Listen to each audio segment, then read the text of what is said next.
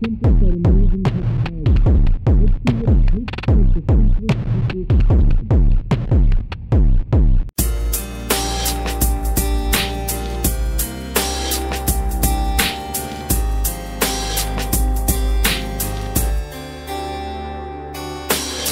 Alright, if we're going to attempt to make the cheapest speaker possible, we're going to have to break down the technology into its most basic bass-thumping pieces.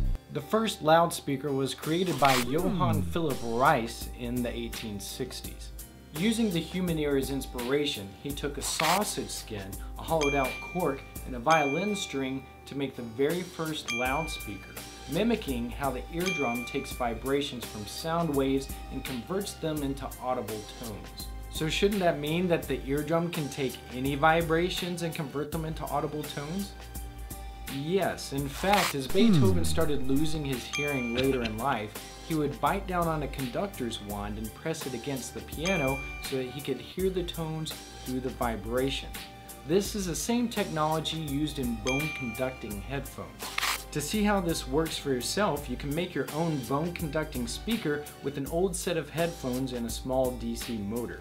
Cut off one earphone and strip the wire to expose the two smaller wires within it.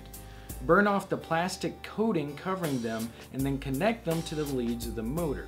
When you plug it into the headphone jack and start playing music, the motor should start vibrating. Then if you hold that motor to the bone behind your ear, the vibrations should turn into audible music. But that's not an actual speaker. To make one of those, we have to jump back to the 1820s before Johann Reis's speaker to meet Hans Christian Ørsted, who discovered electromagnetism. He found that passing a current through a wire created a magnetic field around that wire, and that reversing the current reversed the polarity of the magnetic field.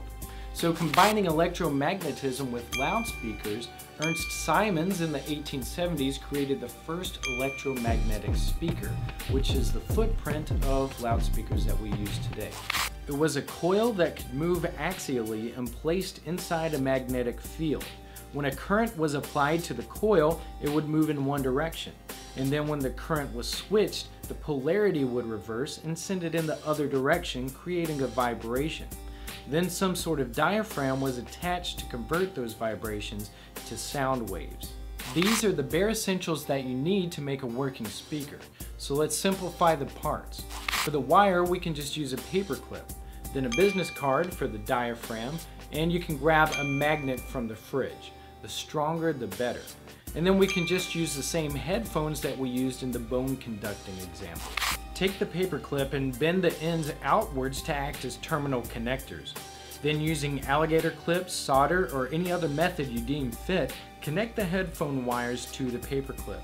Now fold your business card like so to make a triangle and hold it together with the paper clip.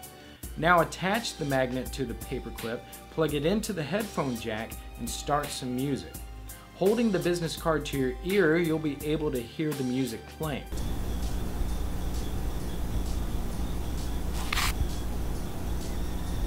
I know it's not the prettiest thing ever, but it not only shows you the technology behind how speakers work, it also makes a pretty cool party trick. If you got any value from this video and would like to give some value back, please consider donating to my Patreon page at patreon.com/Tinkernut. And if you're not able to donate anything at this time, also please consider subscribing, liking, or commenting. Stay up to date on the cool projects I'm doing by following me on Twitter or Google+. And for more cool videos, go to Tinkernut.com, where technology and creativity collide.